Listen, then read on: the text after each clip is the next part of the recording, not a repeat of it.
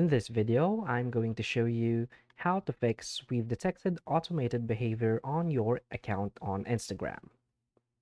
So please watch the video until the end and follow this tutorial step by step to avoid making mistakes. So let's get started. So the first thing that you want to do is to simply open your Instagram application.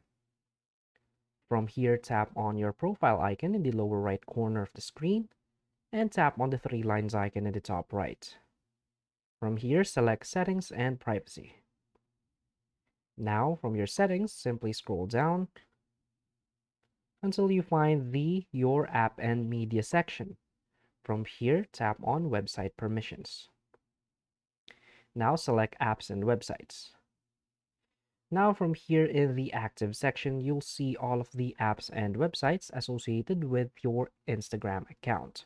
So to remove this problem, what you want to do is simply remove all of the suspicious website and apps connected to your Instagram account.